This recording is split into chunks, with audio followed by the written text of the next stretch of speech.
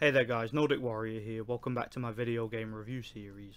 So those of you who have been following my channel will know that recently I've been reviewing several fighting games in the X-Men series. In my last video I reviewed X-Men Mutant Academy from the year 2000. Prior to that I reviewed Children of the Atom, which is basically a game that started the trend. Today we're going to be looking at the sequel, and if truth be told, my personal favourite X-Men fighting game, for several reasons. X-Men Mutant Academy 2, released in 2001, so just 1 year after the first game, once again developed by Midway Studios. So right off the bat, I love this game, and it's a game that induces a lot of nostalgia in me. Those of you who saw my top 100 favourite video games of all time, the list that I made last year, might be wondering why I never included this, given the fact that I love the game so much. The truth is, I kind of just forgot how much I loved this game, since it had been quite a while since I last played it, and I had pretty much forgotten how good the game was, and how well it still holds up today. In retrospect, I definitely would have added it to the list otherwise, but I digress. This was actually the first X-Men video game I ever played, and as a fan of the 90s animated series, you can see exactly why this game would appeal to me. Just like the first game, the game is a one-on-one fighting game, based mostly on the style of the 90s X-Men animated series. One of the things you'll notice right away if you play this game after playing the first, is that the game is visually indistinguishable from the first. The graphics and presentation are practically the same, and there are definitely a lot of assets reused, such as character models and battle arenas. However, there have also been a lot of new ones added, and the game generally has a lot more content and a lot more to offer than the first game. In a way, I view this game as more of a definitive edition of the first game rather than a full-on sequel. I think it's fair to say that, since neither game really has a story. The one main difference between the two, other than the new characters and arenas added, is that the first game was released as a tie-in to the first X-Men movie, therefore it had a lot of bonus features such as costumes from the movie, behind the scenes photos and even a trailer. This game however has nothing whatsoever to do with the movie, so those features aren't present, and instead you get other features, which isn't really an issue, but I digress. You once again get a useful tutorial which can help you familiarise yourself with the controls and combat of the game, as well as a way to learn each character's moves and powers. Just like with the first, each character has their own specific fighting style, as well as their strengths and weaknesses. There are specific combinations for each character, and even some special moves. You have your standard attacks such as kicks and punches, which can of course be mixed up in combinations, kicking high and low and even from the air or the ground. Getting into a rhythm and finding out which characters' combinations work better against others is very important in this game. You have high kicks, low attacks and even some grappling moves. These attacks can also be countered, and it just does its bit to make the combat a bit less repetitive and a bit more unpredictable. Certain characters will be faster and more fluid than others, other characters will be slower, yet far stronger and more durable. Certain characters are extremely brutish. As you strike enemies and gain momentum, you build up your power meter. When your power meter fills, you can use your special attacks. These are awesome.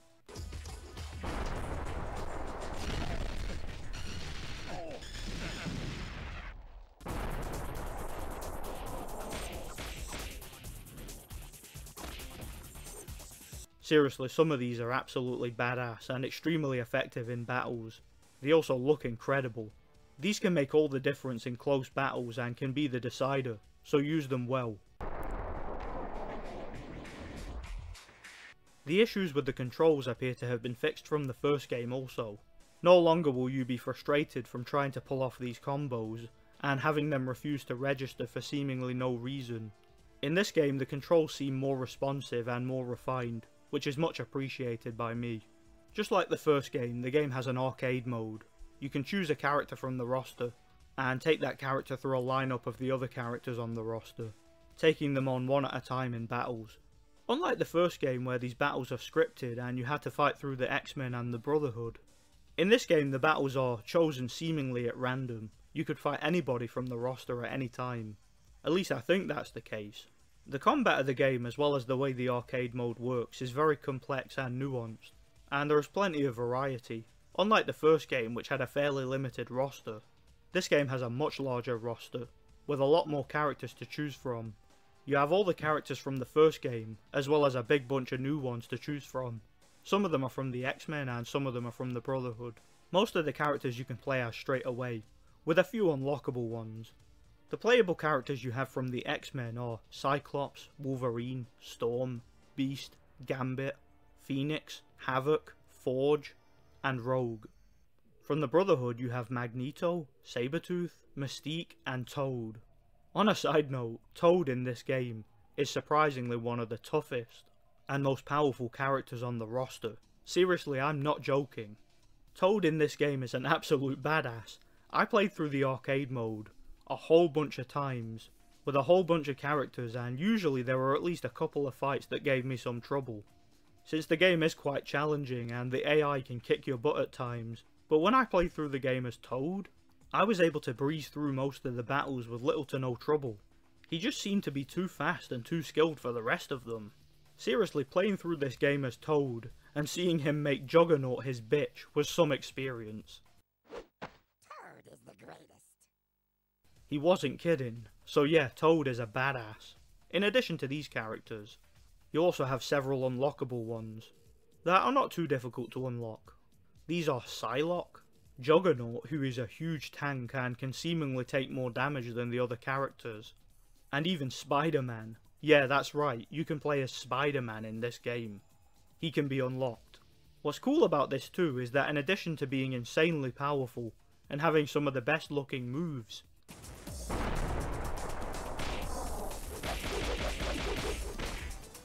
Spider-Man in this game is also voiced by Rino Romano, reprising his role from the PS1 games. The game also comes with a trailer for Spider-Man 2 Enter Electro, which came out the same year, which some of you might remember I reviewed a while back on the channel. I'll leave a link to that review in the description section if you want to check it out. Spidey also gets some of the best one-liners in the game. Perhaps you should find your happy place and stay there. Hey, I think we made some real progress here today. I really do. So yeah, playing as Spider-Man in an X-Men game I thought was really cool and a great addition. I really enjoyed it. I remember geeking out when I found that out for the first time. It was just one of them things that was a pleasant surprise. Another playable character you can unlock is Professor Charles Xavier, and in one of the most hilarious things I have ever seen in my entire life, he fights in his wheelchair. Seriously, kicking ass with Professor X in a wheelchair is absolutely mind-boggling and one of the reasons I love this game so much. It's just so quirky and weird, but I digress. After completing the arcade mode with one of the characters, that character will have their own ending cutscene for you to watch. Some of these are quite funny. I particularly like Toad's.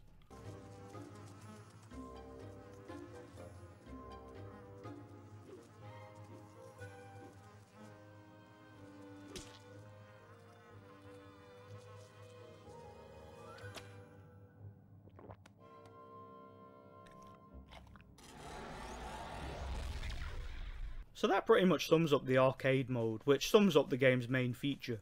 In addition to that, you once again also have survival mode. This mode is pretty self-explanatory. It works pretty much the same way as it did in the first game, with you choosing a character from the roster and seeing how long you can last, and how many battles you can win. It's a nice little feature and it's fun to try out. You also once again have the 2-player versus mode. Once again, this is pretty self-explanatory. You and a friend can play against each other in battle, with whatever character you want. In addition to all this, the game does have some pretty cool bonus features. You once again get a gallery where you get a profile for each of the game's characters to read.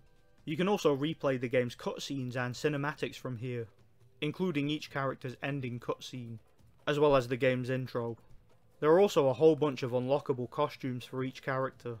You don't have the movie costumes like in the first game this time, but still there are some pretty cool alternatives for you to unlock. These look awesome and add some replay value to the game, with several of them being costumes from the comics. I mentioned before that the game is visually based on the 90s X-Men animated series. Just like in the first game, some of the voice actors from the series reprise their roles here, and once again the voice acting is excellent.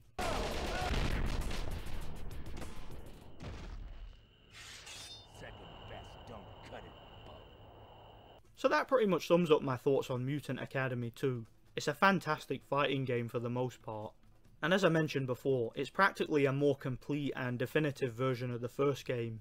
I give the game a solid 8 out of 10, and I think the game holds up really well even today. It's not the best fighting game ever made or anything like that, but for an X-Men fighting game it pretty much exceeds expectations. Stay tuned for my next review where we're going to be looking at the third and final game in the Mutant Academy series, X-Men Next Dimension for the original Xbox. Let me know what you guys think. Once again, I have a lot of content coming to the channel in the near future. Thanks for watching and God bless.